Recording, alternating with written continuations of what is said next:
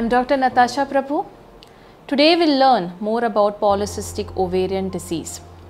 So this has become an epidemic. 1 in every 10 women have PCOS. So what are the most common symptoms with which people come to OPD? One is that irregular periods. Some people have no periods or they come after a very long time. Some people have increased bleeding.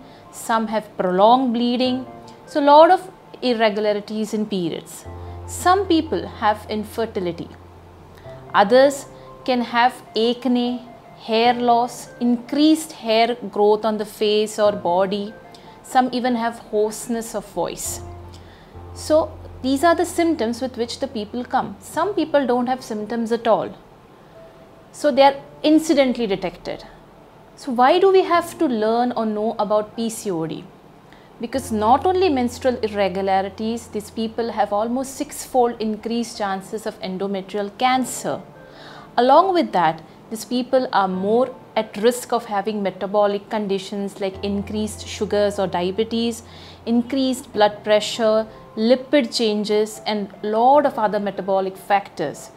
So as a result of which, we have to know and find out about polycystic ovaries. So how do we know whether we have polycystic ovaries or no? So there are diagnostic criteria which are called as Rotterdam's criteria. Second, when you do blood test or you have clinical features of increased male hormone. And third, you do an ultrasound and you can find out the ovaries are polycystic or there are a lot of cysts in the ovaries.